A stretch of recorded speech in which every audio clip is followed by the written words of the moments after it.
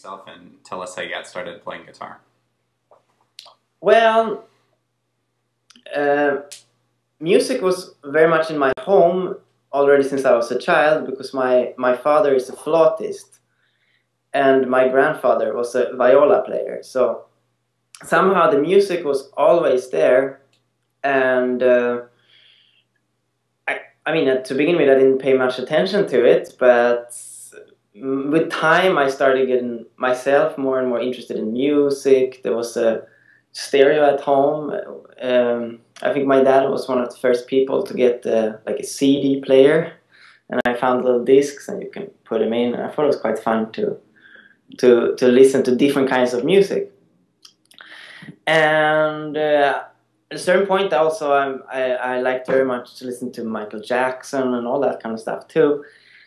So I guess the guitar somehow was a choice for me, because it's a kind of versatile instrument. It wasn't like a particular style or anything. It was just an instrument that I knew from many different things. Also the classical guitar, from having my father playing together with various classical guitarists in Sweden. So at a certain point when I was 10 years old, so I didn't start really early, but quite early, I got this paper that I could go to the music school, and you could fill in which instrument it would be. And my father thought I should play the trumpet because I was very noisy and you know, wild little kid. But I said no, guitar. And we also had a guitar at home, so it would, I don't really quite know how it happened, but it just became the guitar. And as soon as I started with it, I really liked it a lot. So that sort of became my life, and I was playing guitar all the time, and I still do. So some things haven't changed. And I was also lucky to have a teacher that really sort of inspired me a lot. He himself played classical guitar. He had studied with John Duarte, I don't know how you say, and in England. So he really knew the classical guitar, and somehow that really became my path, because we're playing little pieces by Tarrega and eventually Villa-Lobos' first prelude and those pieces, which once you start playing those, you really like the guitar, because you can slide on the fifth string and things like that. That's really fun, I think, for everybody. So, so I was caught. How did your previous competition experiences prepare you for the GFA win this year? To have participated in the GFA before was really important for me, but of course also participating in other competitions really helped. In particularly to know how the JFA works, because in the JFA you have to prepare one piece right before you go there, so you only get 6 weeks, and they send you a piece that's been commissioned for the competition, and it works like that. In the first round you have to play that piece, but you also have to play it in the final. So that is sort of, if you don't get that one right, you don't pass the first round, and you're also not very well off in the final.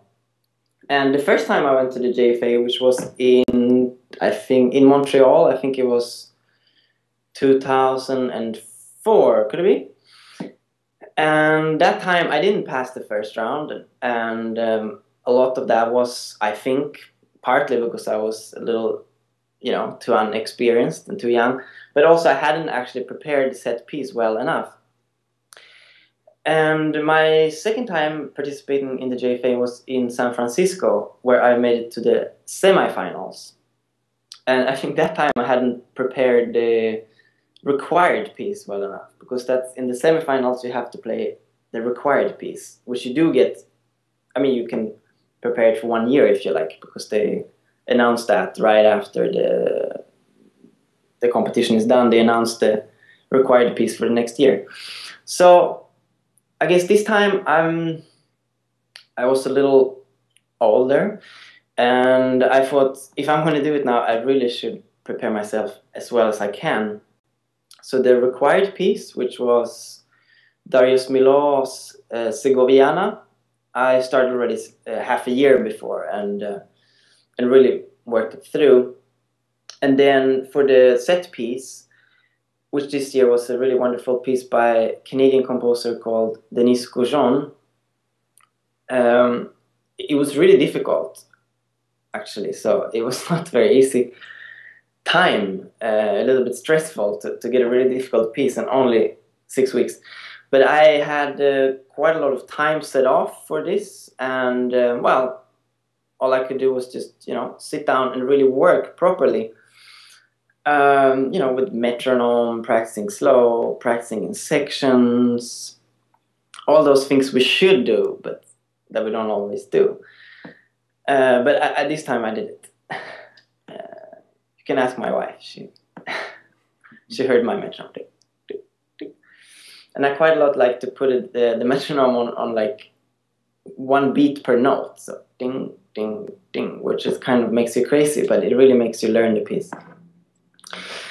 And of course, these things that I think a lot of us do that. It's always easy to when you're learning a piece to just play it through many times, like long section and things like that. And then you kind of just learning with a lot of mistakes and not very carefully. So I was really being very, really taking very small sections at a time and so on.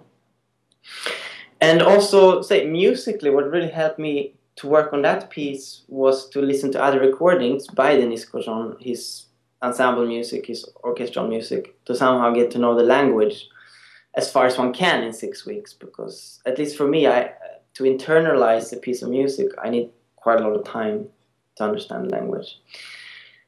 So, what else can I say? Well, I started doing competitions when I was around 20 or so.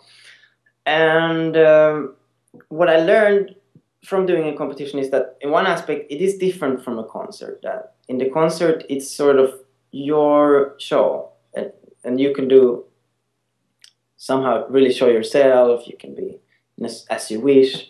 But a competition much more it's not yours yet. It's more like a, say, job interview or something. To a certain degree, you have to learn to not do too strange things, not, look too strange, all these things. You sort of have to stick with the formalities.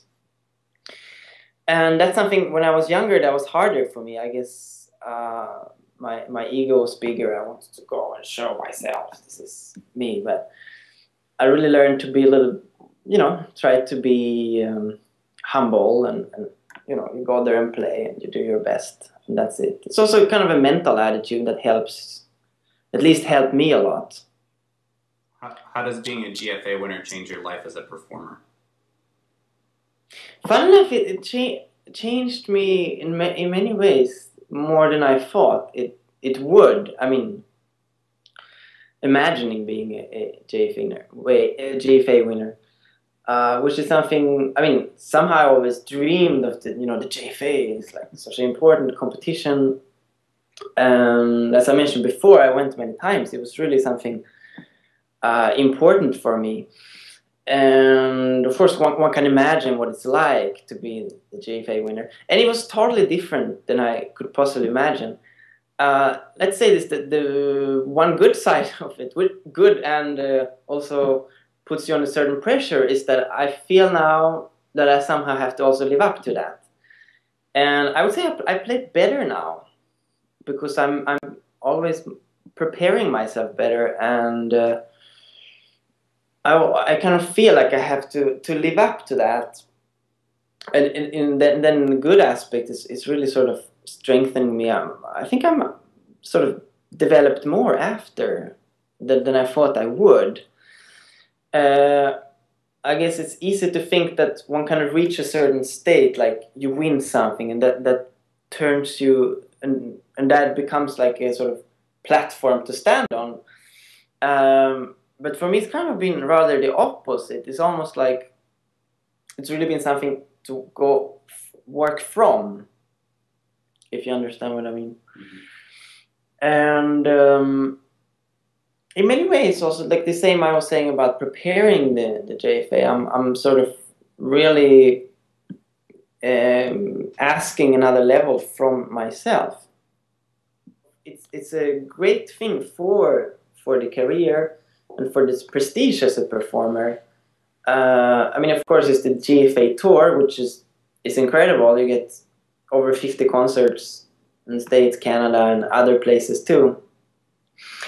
That just brings you to the audience, to the guitar world, to everything.